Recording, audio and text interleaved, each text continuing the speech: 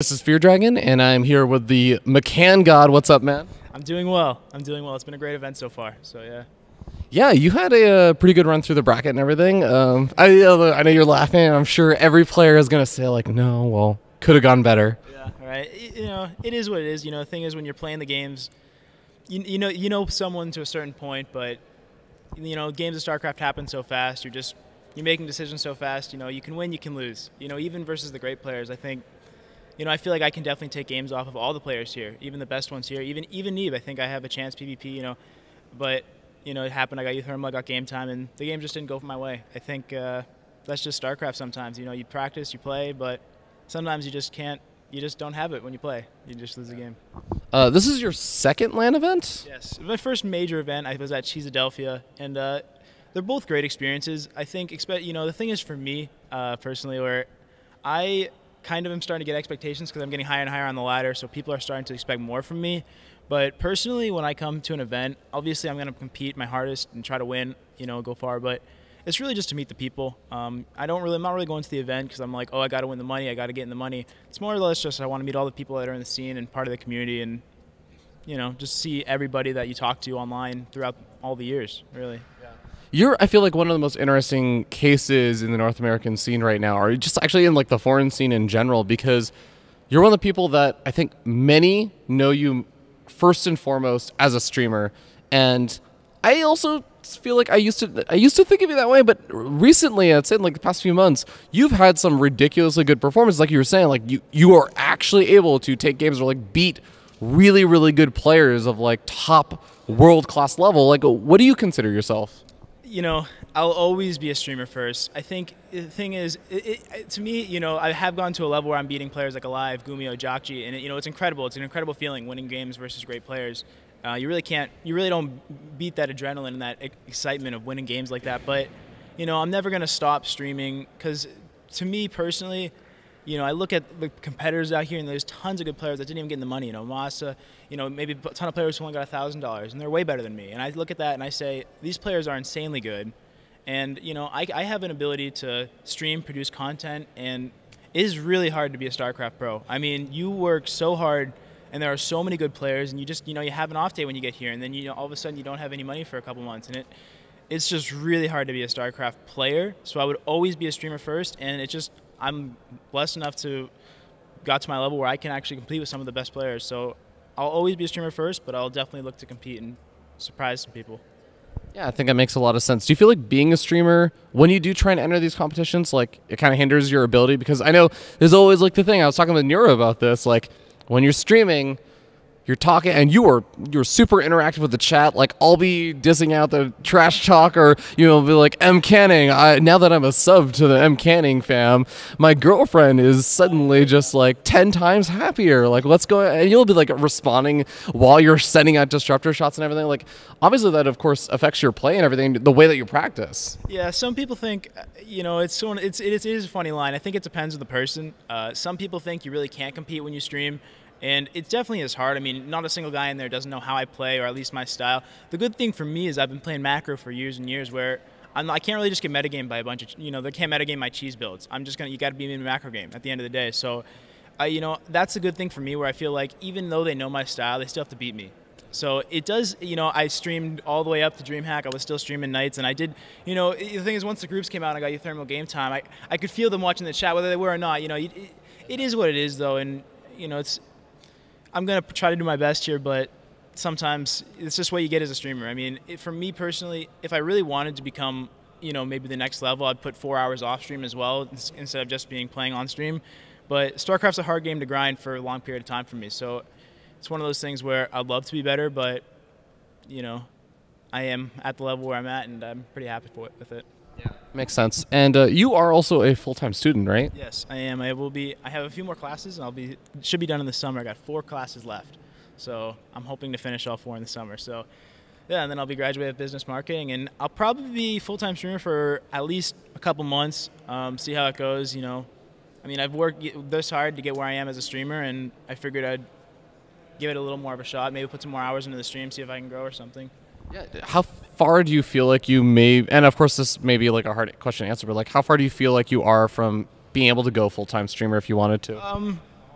It depends. I think my parents are equally really supportive, but also really put a lot of pressure on me to get a real job, or I know that don't mean feeling. to offend everybody out there, but I do feel where it's like I stream and then you have a night and maybe you have a couple bad nights in a row on ladder or whatever, Twitch chat or whatever, and then you think, well, maybe I should just get a real job. It's like it is a fine line, and I think personally, financially, the support I receive in the StarCraft scene, I could almost justify being full-time now. I could have an apartment, I think, and still pay for myself just from the stream, because I have an incredibly supportive fan base, and I thank you guys for that. But it is a fine line, and because what happened really, a little bit of a longer thing, was like when I was about 70 to 90 viewers for a long time, and then Legacy came out, and that's when I really spiked up.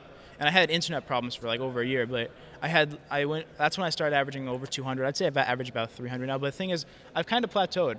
Whether that's the hours I stream, I'm only streaming about 4 or 5 hours a day. I'm not sure what it is, but I really haven't had huge leaps of viewership consistent growing upwards. I'm sitting around 300. I'll get to 400. Maybe I'll have 275 in a night. It bounces around. So, as a streamer, you do feel that when you look at the chat and your viewer numbers aren't what you want them to be. It does kind of affect you a little bit. So it's a decision I'll make down the road, but it is definitely something on my radar. It's hard though, because when you stop streaming, you stop forever. You can't really pick it back up. Yeah, it's not even always just that you don't have like the exact viewer numbers you want. It's like the fact that when it was growing and then like you don't see the growth anymore. Exactly. I see that. I mean, for me personally, when I compare obviously, you compare yourself to all the other streamers, mostly in StarCraft, and I feel like I have one of the more successful, especially from where I came from to where I am now. I feel like I've passed a lot of other streamers, and I'm really proud of that. And it's one of those things where it does get demoralizing sometimes when you maybe have a couple long games in a row, you feel good about the stream. It doesn't happen really much anymore, but especially when I was a bit smaller and you'd have a couple games, and I'm sure if you're a smaller streamer out there, you feel this, and you look at the chat and you just don't have any viewers, and it's like, or you have less viewers than when the game started, and you're like, man, maybe why don't people like me? So it's tough. It's hard.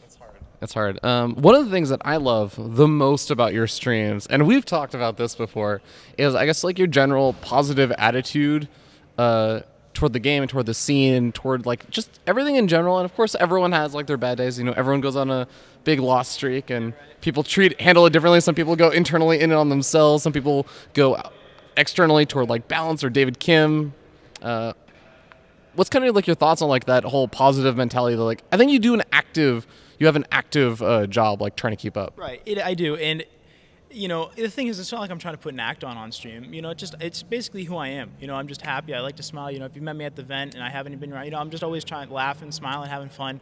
And it's just you don't want to go into someone's stream and they're moping around and they're not happy. I mean, it's each their own. Some people like that, but when I watch someone and it looks like they're not having a good time, especially, when I watch other streamers out there, I won't name anybody by names, but, even streamers I like, my friends, and, they're having a hard night on ladder. And it's like, man, I feel you, because it's like, dude, it's hard because you have a couple, you don't really understand it if you're a streamer, but, you have a couple hard losses in a row, and then Twitch chat's telling you what you should be doing, and you're like, it is hard but being positive is definitely good. And the only bad thing about it is, sometimes, I will lose, 7 games in a row, and I won't even, it really doesn't affect me, but then like I won't be super happy. Like I'll just be normal, okay? And then Twitch chat's like, oh, MCanning, he's angry, and I'm like, just like, can I not just be not super happy for a minute? So there are some times where it's like, I feel like I have to be happy all the time, and I'm just super competitive. So when I do lose a lot of games in a row, it is hard for me sometimes to keep that level of energy up. But I do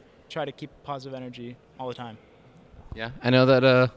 It's definitely attracted a lot of people, myself included. I think he also attracted the Day 9 sub. I did. Who I think he even talks about you like during his own Hearthstone shows. I'll be like, and talking about other people, I've been like a 2 years sub to MCanning. I was just like, oh man, there's the MCanning drop. Yeah, actually it's funny because, Day 9's obviously one of the biggest legends we have in the community, and although he's not as much in StarCraft now, I remember when I was streaming one night and someone in chat was like, hey, Day 9 mentioned you on stream yesterday. So then I went to dig up his VODs, but they're like sub-blocked. So then I went to his YouTube channel, and I watched it, and I found the clip where he's like, there's not that many good streamers in the StarCraft scene anymore. Because I do think there is an issue. There isn't that lot of good streamers anymore. And he said, but you know what? MCanning has a great stream. And he said that. and I bookmarked it and timestamped it and sent it to all my friends because it really made me proud, you know, and it was incredible. And, you know, day 9, you know, it's one of those things where for him it's just, you know, another thing he just says, but to me, you know, it means a whole lot. Yeah, absolutely.